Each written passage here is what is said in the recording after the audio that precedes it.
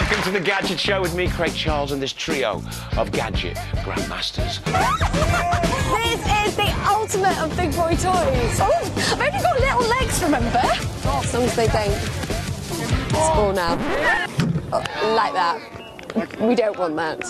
Just arrived at the shopping mall and it's really cold and empty in here, and the best case scenario is that tomorrow morning I will still be here after having been in a virtual reality headset for over 25 hours.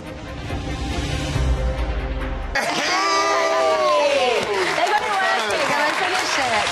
And I've even got a little video clip to prove that I did it. In 2017, the average UK home is now more connected than ever before.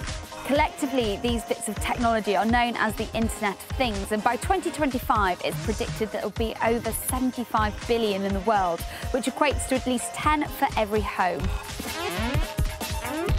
95 million photos are posted to Instagram every single day, and you know, a percentage of that is then reported.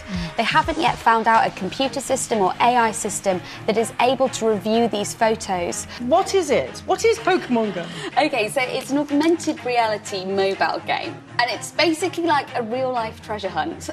You have to go out and catch as many Pokemon as possible, but instead of doing it in the virtual world, you have to go out and find them in the real world.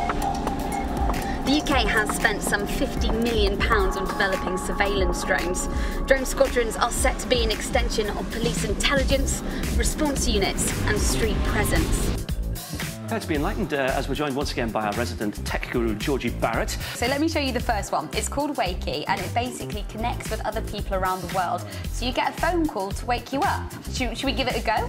I'm going to keep a note of all the team spirometer readings and monitor any changes in fitness over the coming weeks. Press start, and then you want to just blow. That felt weak, not going to lie.